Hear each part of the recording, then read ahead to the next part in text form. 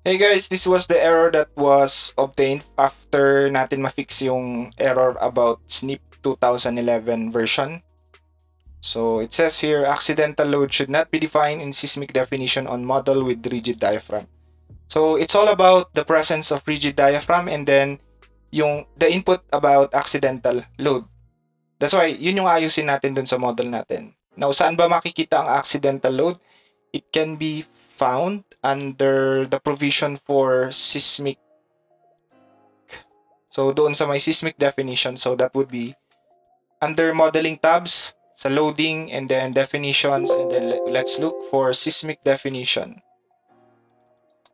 So dito sa may definition na to, we have here accidental load. Now for a type of structure or a structure that was modeled with the inclusion of diaphragms, like in this case, merong rigid diaphragm na naisama dun sa may model, then dapat dun sa ating loading, we are going to exclude, we should exclude the use or the inclusion of accidental load.